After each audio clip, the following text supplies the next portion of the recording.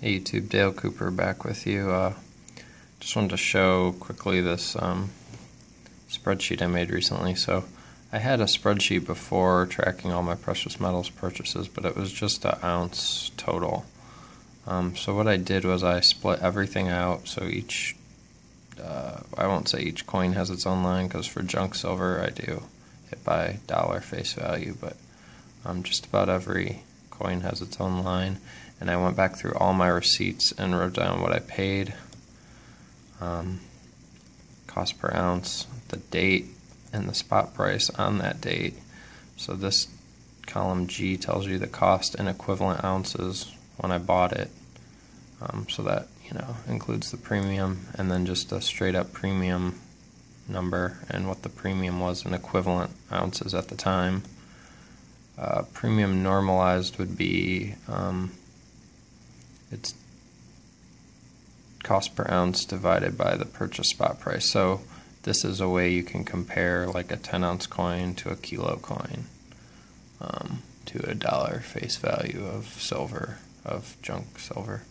And then over here I can put in the current spot price, and it'll tell me, well, total cost is fixed. It'll tell me my current value based on the current spot price here, and then also just a total of troy ounces. So you can see my silver's dropped by about half, although that's not 100% accurate, because the current value is just a melt value basically. So like a 5-ounce high relief wedge-tail eagle is in this cell worth about $75, but obviously I could get a lot more than that for it. So high premium coins are going to throw this total cost off.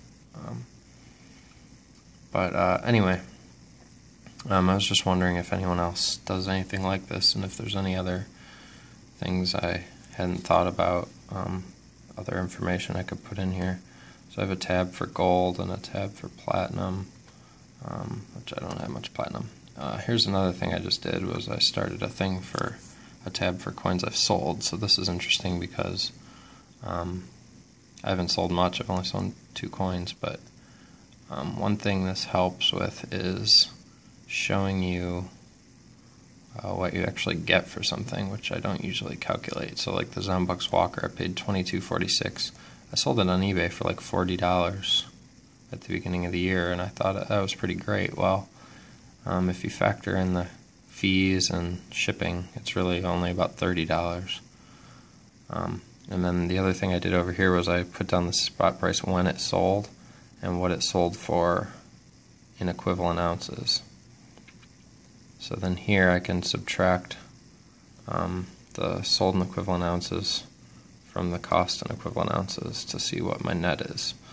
And the use of that is illustrated in the next line down, which is I bought one of those St. Gaudens silver coins for $179 MS70, and I recently sold it for, after all the eBay fees and shipping and everything, $141.90. So that seems like a pretty substantial hit, almost $40 less. But if you compare the spot price when I bought it, which was almost $20, to when I sold it, which is $15.71, I bought it for 9.03 ounces at the time, sold it for 9.03, so basically it's a wash.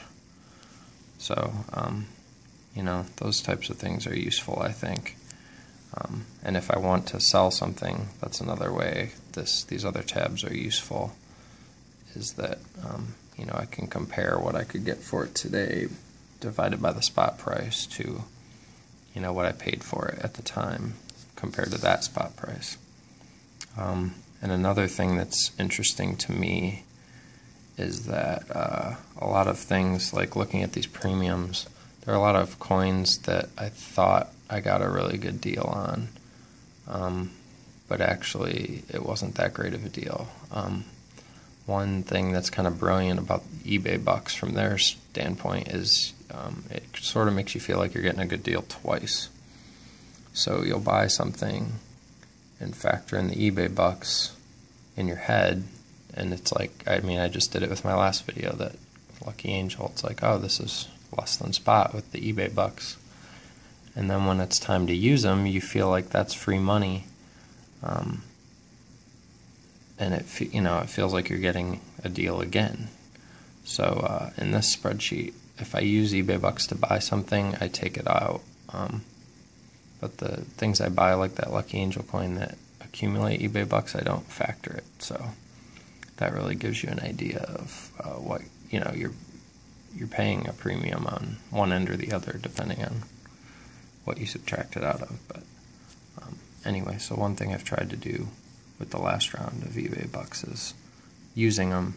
Don't treat it like it's free money, treat it like it's your money. And it's really tempting to be like, oh, this Silver Eagle's $25, but with $10 in eBay bucks it's only $15. Well, sure, but that $10, you're paying for it on one end or the other. So anyway, just thought I'd share this with you. And again, if anybody's got ideas for anything I could add in here to make it more robust or more useful, let me know. Anyway, that's it for now. Talk to you later.